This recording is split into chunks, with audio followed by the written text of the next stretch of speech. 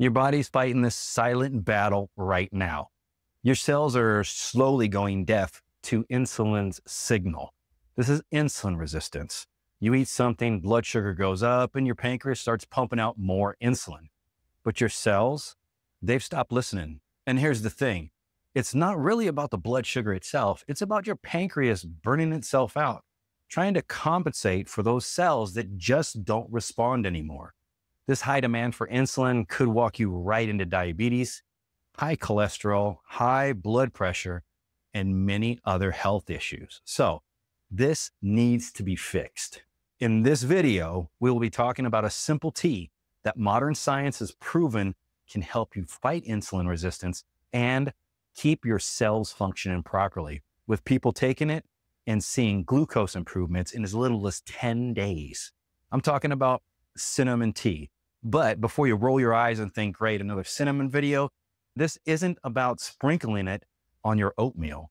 We're talking about a specific way to prepare it, a specific type, a specific dose, and some cutting edge mechanisms that most people don't even know about.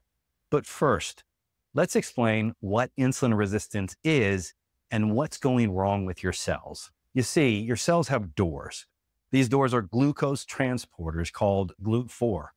They're supposed to open when insulin knocks on them. But instead, when you have insulin resistance, those doors remain stuck. So your pancreas produces more insulin, knocking harder and harder, trying to force those doors open.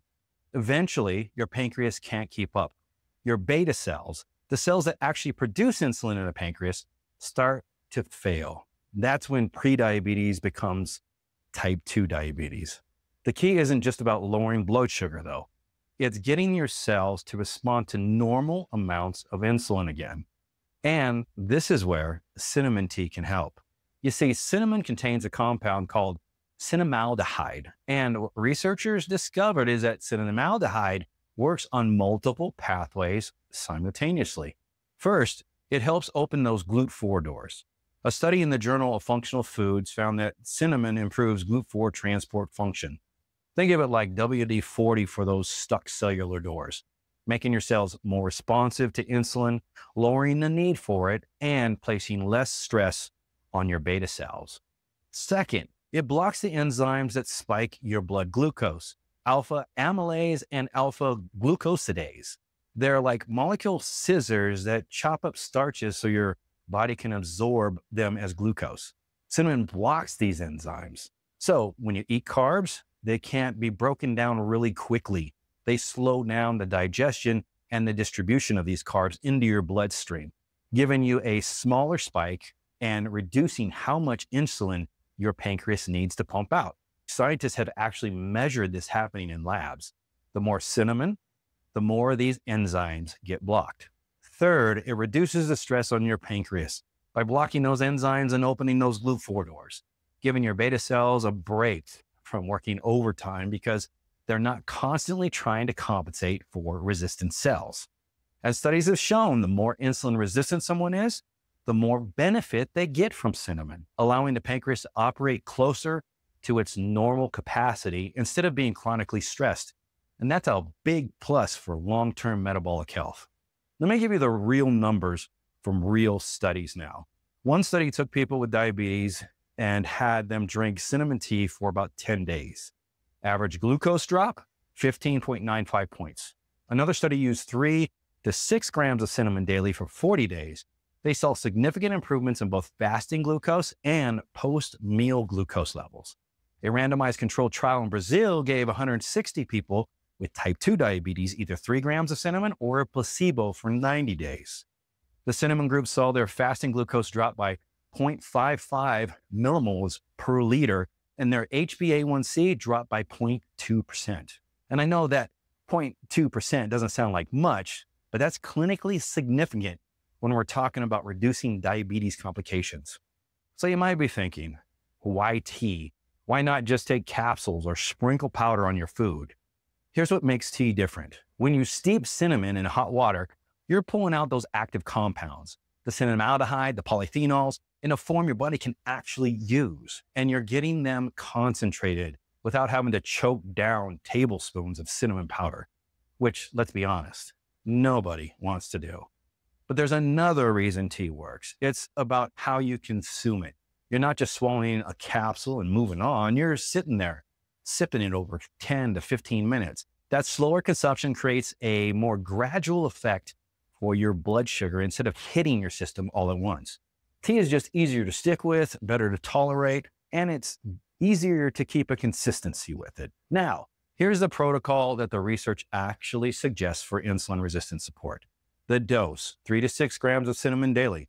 That translates to about roughly 1 to 2 teaspoons of ground cinnamon steeped in hot water, or 1 to 2 cinnamon sticks, about 2 to 3 inches each, steeped for about 15 to 20 minutes.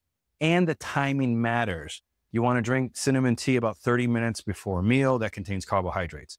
This allows you to preload those enzymes, those inhibiting enzymes into your system, setting up your body to handle the glucose load more efficiently.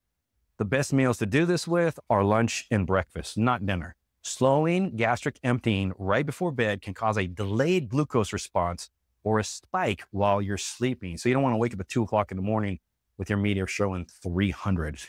And there is a specific type of cinnamon you need to use. It's called Ceylon cinnamon.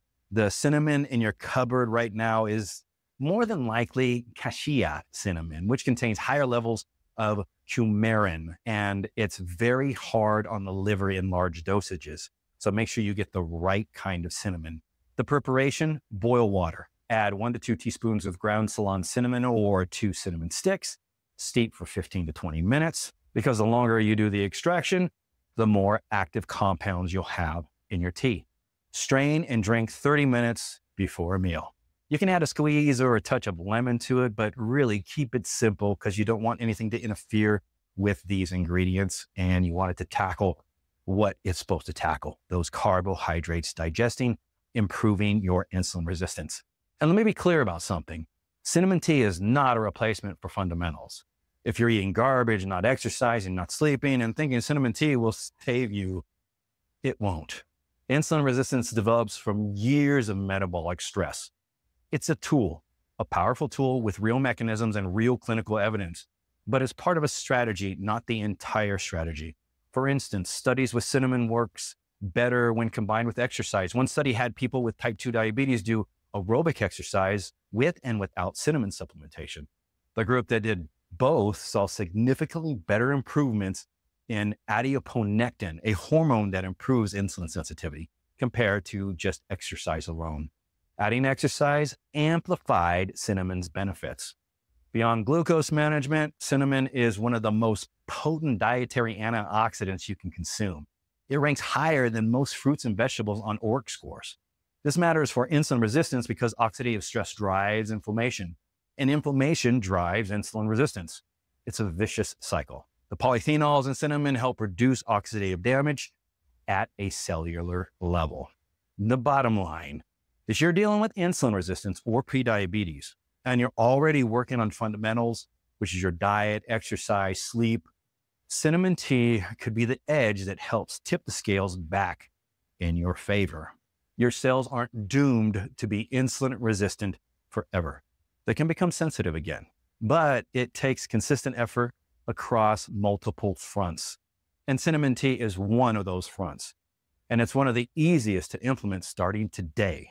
This is David, and I hope this information was helpful. Being a type 1 diabetic myself, I know just how important dealing with insulin resistance is on your overall health. I'll see you guys in the next one.